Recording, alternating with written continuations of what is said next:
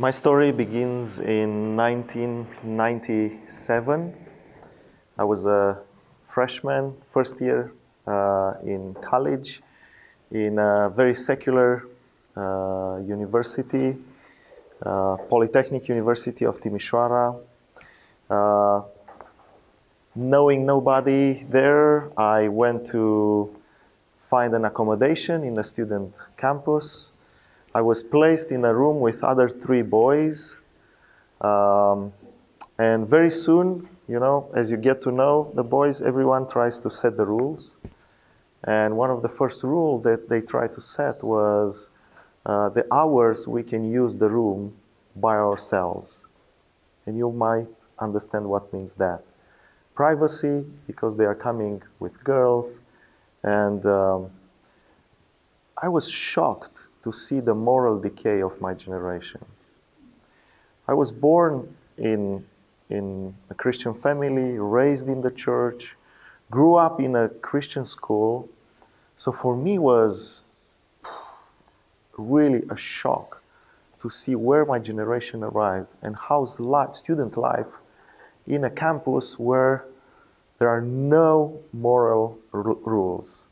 No time to be quiet, no time to, sleep or to even cook in the room and come with anybody and, look to dirty movies over the night. And in that moment, I felt that if I don't do something, I'll die. I'll die spiritually. And I was new in my faith and I didn't want to get in this dirt. And I prayed to God for help. And very soon, just the next day, I found out 2 other men, same age, same school, same year actually, same specialization, who were in different rooms but in the same building. They had the same feelings. So we came together and said, well, let's raise hands and let's watch one over another, otherwise we will die. But what we can do?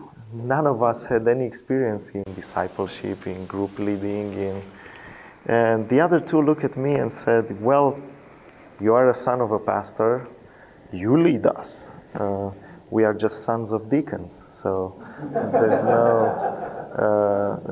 one of them offered to play. He played the guitar, and he said, well, I can help with songs. And the other one said, I can take the offering, but that's most of the help. And I think you can still tell very much, I was very shy.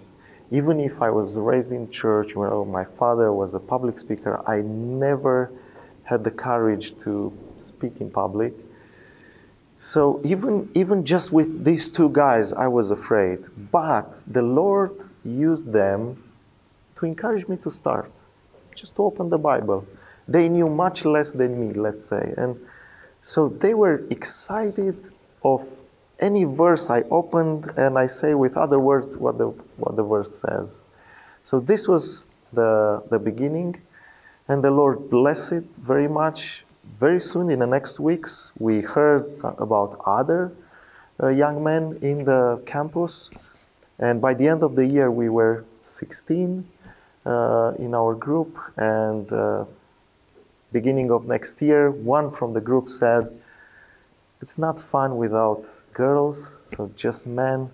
Let's invite some ladies, because we know some ladies from our churches. So this is how the group grew, but still we had our meetings, what we called at that time discipleship groups, but it was just the beginning of, let's say, a group that searched for growth and for protection in that area. I'm pretty sure most of you are much more experienced than myself. So I hope this time together will be a time of sharing one another as much as possible. I will go as fast as I can on the slides. So yesterday we looked at the what of the discipleship. Today we are going into a much more practical presentation, but let me just state from the beginning the vision. And this Bible verses really, I think, excites our hearts. Him, Jesus Christ, we proclaim, warning everyone and teaching everyone with all wisdom, that we may present everyone mature in Christ. For this I toil, struggling with all His energy, that He powerfully works within me. I must tell you that there is nothing more significant that happened in my life, a part of my marriage, that we experienced with our discipleship group that I told you we started together back in the 97.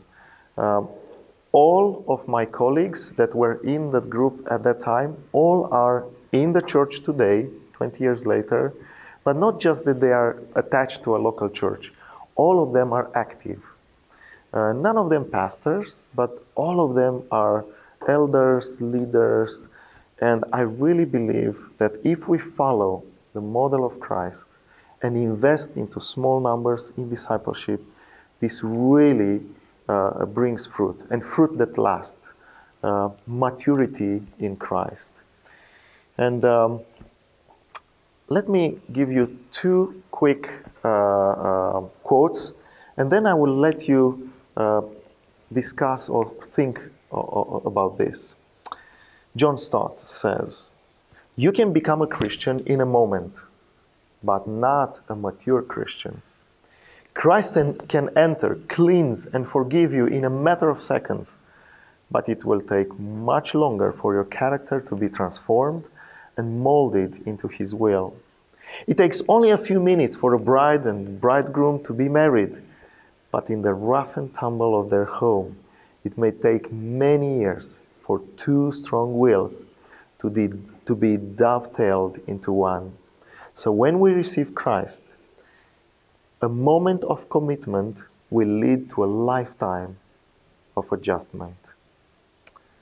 Do you agree? Is this your experience? Okay, one more quote and then we go. Perhaps pastors, or I would say disciples, disciple-making leaders, should imagine that they are going to have 3 more years in their parish as pastor, and that there will be no replacement for them when they leave. If they acted as if this were going to happen, they would put the highest priority on selecting, motivating, and training lay leaders that could carry on as much as possible of the mission of the parish after they left. The results of 3 sustained years of such an approach would be quite significant, even revolutionary. I don't know about you, but when I read this, I was pastoring a church and I had board meetings every week, choir, importance to encourage the choir rehearsal, running all around with all sorts of building projects at the church, renovation and camps, and I realize I'm just encouraging activism. You may know this term. Encouraging a church structure, but not really helping my people being more mature. And I had a new, in our churches every year we have an annual meeting of evaluation. I had no reports other than activities and projects that I had, but no reports on, how many people in my church read the Bible more consistently this year. How many people in my church, are more courageous in sharing their faith? And what are some of their struggles, in sharing their faith in a secular context? How many of my church members are serious in their spiritual disciplines? Well, all of these are not things that, your board, are very interested in hearing, because they are looking to numbers and to things to report. But I realized that Christ had this vision when he came for a limited amount of time, having to start the church and, fulfill all the plan that God had. So very quick, how to start? I'm sure you all know this basic truth. Prayer, I think it's crucial. So many times and at least myself, I take a piece of paper and I start writing, brainstorming, writing a list of names, possible people, starting to do phone calls. I think it's utterly wrong. I think most important is to start by praying. And as Andres said yesterday, this is how Christ started. Then screening, of course, is important. And, these two important things, availability and teachability. There are people who may want to be part of a discipleship group. They feel the need to grow, but they are not available. They cannot. In the moment of life, they are. Maybe they just have a baby. Maybe, they in the next month they will leave for 6 months, for a student exchange in another university. Or others are not teachable. They will miss a lot of meetings. So you want to see that the Holy Spirit prepares that heart. Then I think are very important personal invitations. Just meeting someone in the lobby of a church and trying to cast this vision and invite him to your discipleship group, I think it's not enough. I think it's important to sit down with that man or woman, to have enough time to present the vision, let him or her time to process, to understand, to write back, meet once again, maybe have a pizza, have a juice. And this personal invitation really helps them grasp the vision and then realize the commitment that they have. Define expectations. At this point, I think when you're really at the beginning of the group, it's dangerous to present all the expectations, because at least in my country, most probably they will say no. If you tell them you will have this amount of reading, we will follow up you on your Bible reading, on your prayer life, on your marriage, on your kids, on your... it's too much. I think the best approach is to lower the expectations at the beginning, let them come to the group, even come more people, and then you define, you see the group dynamics. After a semester, 10, 12 weeks, I think it's enough time for those people to commit. And then usually we ask for a year commitment. At that moment, when they already fall in love with you, with the group, with the vision, they already see in their spiritual life fruits from their prayer life, or Bible studying and outreaching and all the disciplines that you will put in place. They will want to be in the group, and in that moment you can raise the expectations. But it's important to clarify, because otherwise, to busy people, many requests will come, and they will fill in their program very, very soon and very quick. And stick to a small number. I know it's all this pressure of numbers, but I learned the hard way that Christ decided to take only 12. Who am I to think that I can do more people in less time? And fast food maybe works, but not fast discipleship. I just want to give you a quick car illustration to have a successful journey. I think you need 3 things: a good driver, a vehicle, good vehicle, and of course a map. If we translate this into discipleship, I would say the driver is the intentional leader, is you, who intentionally build relationships in order to invest in them as as your disciples. A relational environment, we cannot go only content, and I think our churches are doing, I think, a good job in through preaching to give content. But somebody told me or gave me this image. It might be familiar for you. When you preach, imagine that you have 200 empty bottles in front of you, and you just sprinkle and try to fill them. When you have a small group, you have just maybe 5, 6 bottles and the same amount of water that you pour. So the impact when there's a relationship is much, much higher. And of course, I'm a strong advocate of having a curriculum. This was one of the first questions I asked when I prayed before God what to do with these 2 friends at the beginning. How people learn, how we take in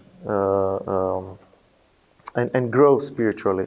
Because all 3 of us spend our entire life in church. So we heard hundreds or thousands of sermons. Why we are not growing more? And I realized that there has to be a good balance between theoretical teaching and practical applications. And if you think of a medical doctor, would you like to go into a surgery room with someone who had only highest marks in his theoretical exams, but he never ever did something practical? You know, I once got a haircut from someone who was just in school and did not have any discipleship. Well, I think people learn having both. You need the theoretical, you need the basics in the Bible and in the Christian faith, but you also need the practical. You need to go out. You need to, practice and be accountable in those areas. So I think this is why we are not experiencing so much growth in many of our contexts, because it's just one direction, teaching to large audience, and people do not have the opportunity to ask questions, to see how you do things, to take them in your car, to take them in when you go somewhere, or to see your life, and to have them in your home, to see your family. I would go faster on this, but I mentioned the idea of the curriculum because I think this is critical, especially if you want to multiply. I had this experience with people that stayed with us 2 years. They were excited. We were best friends. At the end, I tried to convince them to start their own group. We are going to finish this summer, and I will help you, and you start your group. And they were scared to death because they had no plan. I mean, all those 2 years while we were students, we just, studied, this passage of the Bible this week. Next week, what did you read today? Oh, let's study this. And it wasn't, we had no curriculum, no structure. And in the end, they didn't know how to go forward. But when you have a structure, it really helps them. For example, we started with spiritual disciplines. We studied, make the platform, the biblical foundation, and then we follow up on our lives, our own lives. Well, this was something very practical. They can do now with other people. It was a clear topic, clear things to follow up in our lives. So I really believe that curriculum helps both us in growing, but gives courage to people to try the same thing they learned with another group. And this is how multiplication comes. And one last thing before we go into discussion. Ingredients for a good and, I would say, successful discipleship group. First of all, Bible study. There are groups that are very shallow in this aspect. They want more, and it's important, the relationship, and they want to socialize. They want to have good time together, and they have, and they prepare good cakes and juices, and they go out to play soccer. This is very popular in Romania. But there's no Bible study. From my point of view, if the Bible study is not a central, most important value of your meeting, there's no point of calling it a discipleship group. You can call it a group that tries to outreach, to make friends, I understand there are groups that need to do this in evangelism or pre-evangelism especially. But if the goal is to present someone mature in Christ, then the Bible study has to be at the center of the meeting. Prayer, again, part of the spiritual disciplines, and I think we need to rehearse this in our discipleship group. Leadership rotation. In the first meetings, this is probably not possible. Your disciples maybe they are afraid and would like you to lead, and you will lead. But after a while, or by the time you want to teach them multiplication and encourage them to start their own group, I think it's very important to start this idea of leadership rotation. And what we do is we meet in homes and not in the same home. So if we are five of us, maybe 4 of us can host, maybe someone cannot in his home, has non-Christians, or it's not a proper place.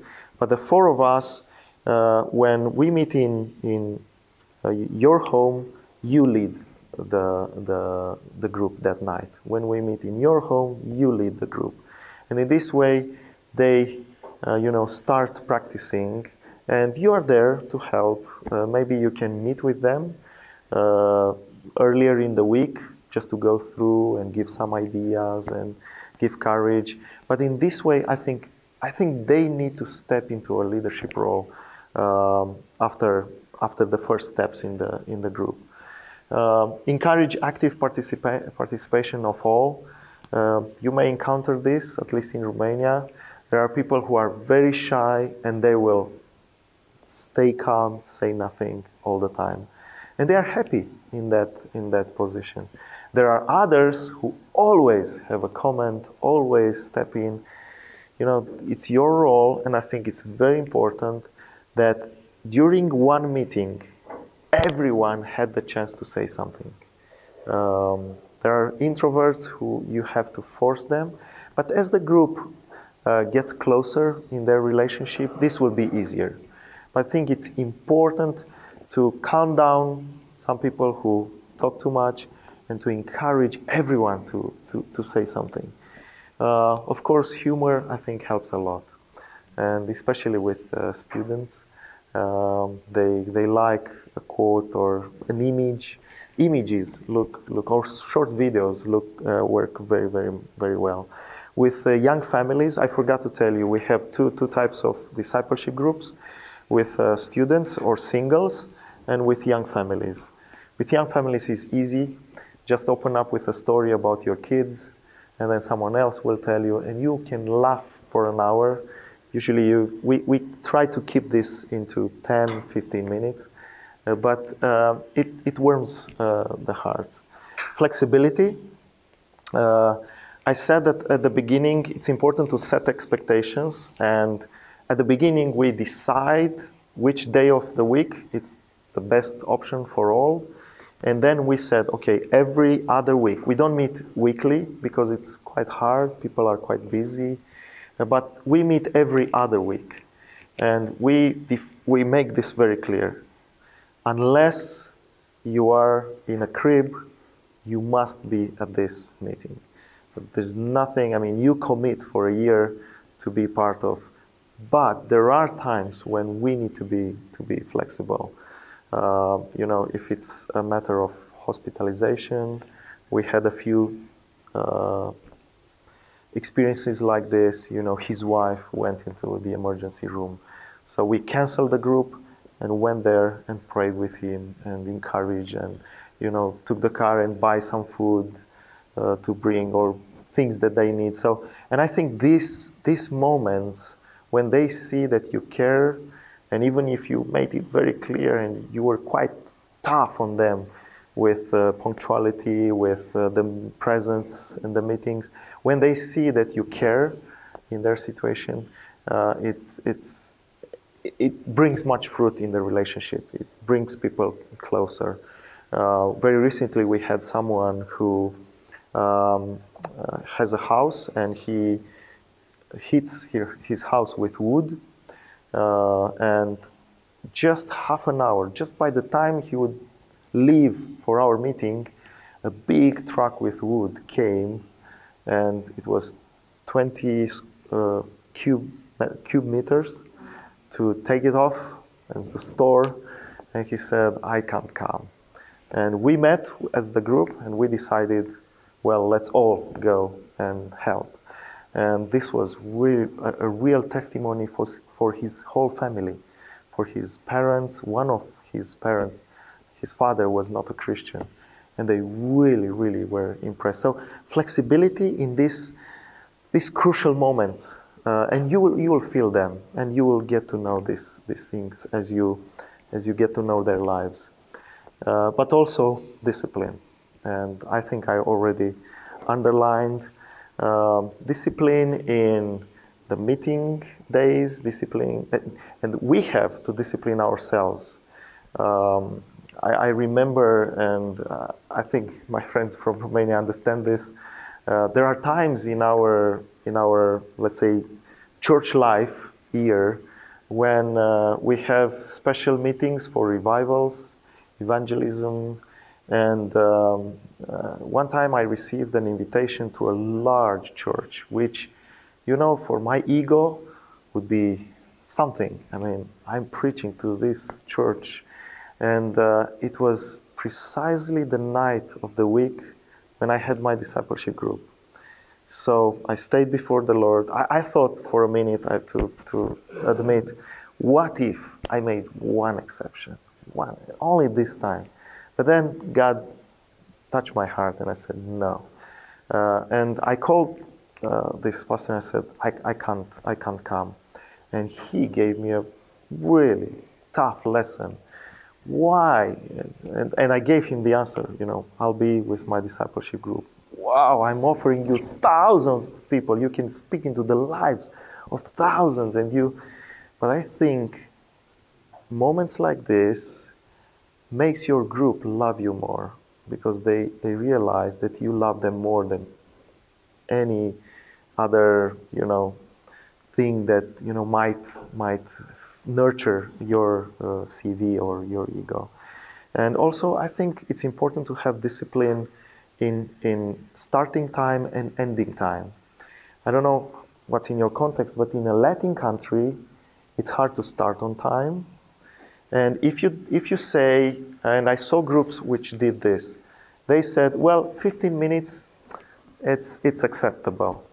When people learn that you don't start only when it's 6:15, next time they will come at 6:20, and they will push this. And then I have friends who said, I arrived at the place when the first hour I could do nothing.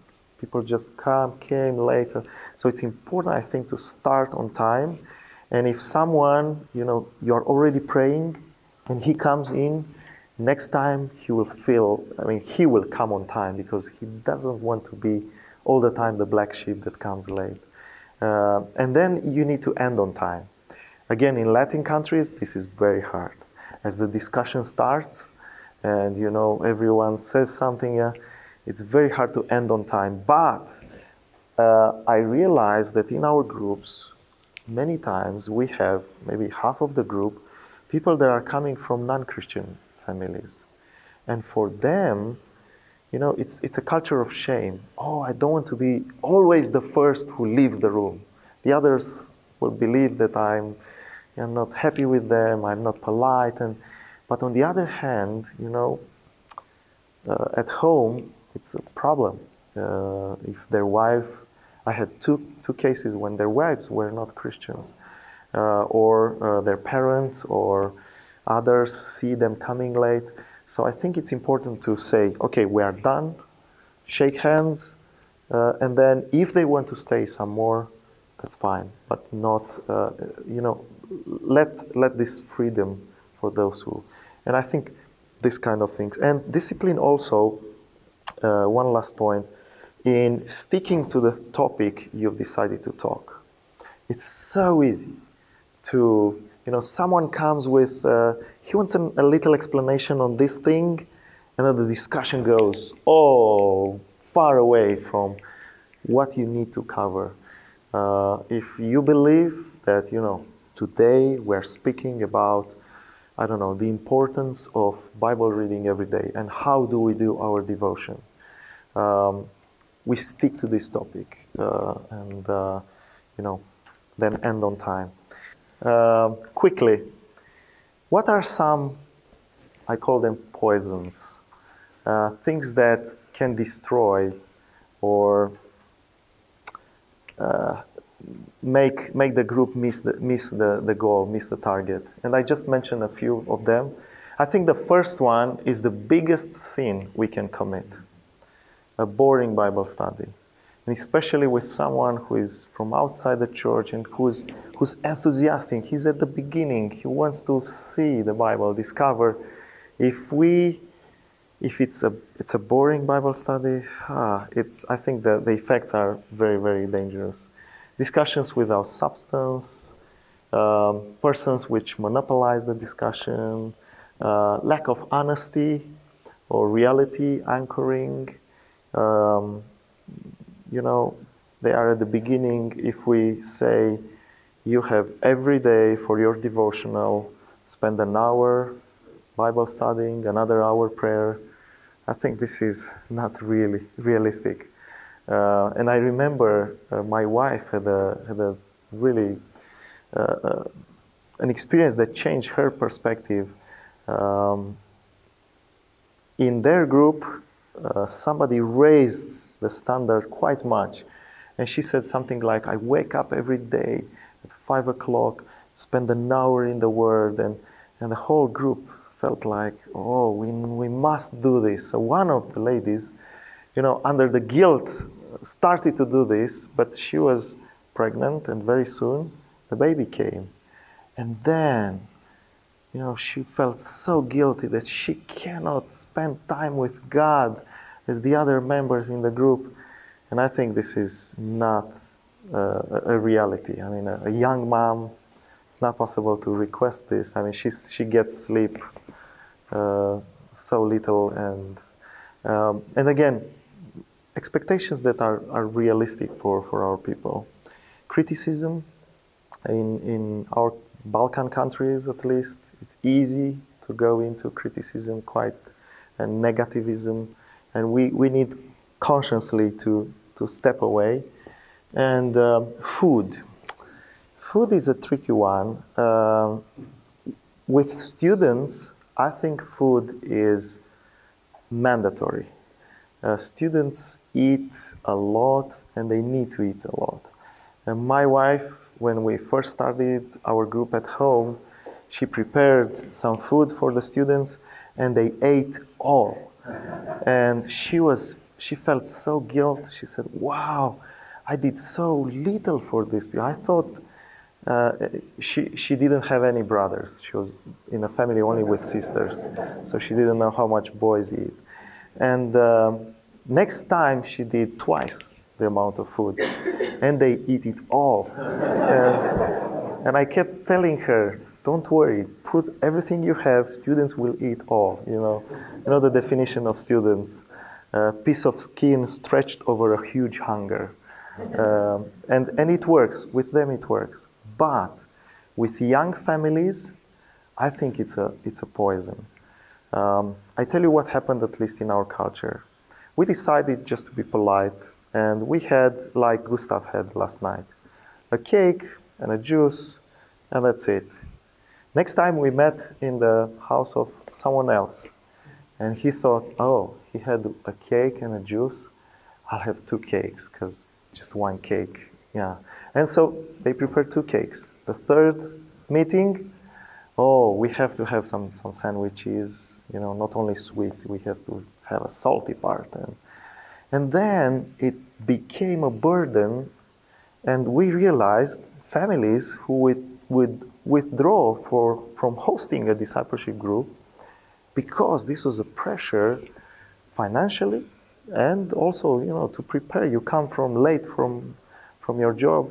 So in that moment, we revolutionized this thing, and we said, no more food. Nobody, not even if it's your birthday, no food. And I tell you what, this really helped a lot. And in just a few years, we arrived to 7 groups with young couples because this pressure was there. At least in my culture, I discovered that this was a pressure. I noticed that couples that do not have children, they just cannot concentrate on a Bible study if the child is crawling. If you already have 1 or 2 children, they can crawl on your head and you still... I learned from exams. Yeah, so we can... These are not distractions, but what we've decided is we usually have 2 hours meeting. The first hour is an hour where we share last week's what we learned in the topic, the theme we had, the assignments. Then we share prayer requests, we pray, we sing. So it's more of this worship time. And then the second hour, it's an hour dedicated to Bible study. So we try to make sure that in the first hour, intentionally, kids are with us. And I think it's important for our kids to see mom and dad, they are not just acting as Christians in church. When they meet with their friends, they are having a good time, and they are really genuine in their relationships, and hear what they are praying for, and they are singing, and sometimes we ask them to sing a song or to say something from school. And the second hour, I think, I totally agree with you. They have to be out. Otherwise, yeah. Okay, some of the fruits: relationships, spiritual growth, personal life change, all these experiences. There's no group which is the same. You will teach maybe the same curriculum, but you will see every group teaches you some more. And I think it's a spiritual discipline for us too. And springboard to fruitful ministry. I once had one of my young disciples came to me and said, well, I was not raised in church, and I don't know your songs, I cannot be in the choir, I have not a good voice. And it seems to me that in your church, if you don't have the gift of singing, you're not useful. What other spiritual gifts exist? And they are not. If they exist, then they are not so important, like being in, preaching or singing the choir. And it really touched my heart. And I thought, yeah, that's the culture. That's the way people usually see. And I stayed with him and I said, but tell me, what do you know to do? And because I believe that God sanctifies our talents when they become gifts. And he said, well, I'm an IT guy. I love computers. And in that moment, the Holy Spirit, I don't know, it was like he told me, well, you have this man, a dear man, an old man from the church in the hospital, and he cannot come to church. What if you go with your laptop on Sunday morning and stay beside his bed and showed him the... we don't have transmission, so he needed to put a camera in the church, work. He was so excited. The next weeks, it was like He longed for some of our members to be in the hospital. He wanted to. He called me, do you have anyone? And because he lived this experience, to be there, all the other people from the hospital coming and looking and, seeing, listening, and people in the hospital on Sunday, they have nothing else to do. And it was a mean for the gospel, amazing. Then people called us to come and to pray. Can you get me this preacher here to talk with me? Yes. And so it's, I don't know, be creative. And these discipleship groups, I think, help us to see new ways how we can go out. To encourage you, my story is God's story. This is the picture we made when I left this church on my last service. And they gave me a picture, 44 families. 42 out of 44 were not in the church when I joined the church. And they all came through this ministry. And I want to point you, especially this couple and this couple. At that moment, when we got to meet them, they were divorced. And both of them remarried themselves. So they don't remarry somebody else. They reconciled. And the day I baptized them, at lunchtime, we had also the wedding. So discipleship groups really gives you, but this is not happening in 1 year, but if you are faithful, you will live with God some experience that it will give you fuel to continue in the ministry, even if it's hard, to continue on long term. And I pray God will bless you with this kind of experiences. I wanted to put this picture. It was a reunion we had and a training. And you might see there Karen and Jim and Tom and Judy in another year. Jay knows they were with us last year. And this is the group we are having right now. A new group that we started 1 year and a half. And this was our first retreat. And I want to close with a story that really touched my heart. You know what is a baton? And in the Olympics, you have these 4 men running 100 meters.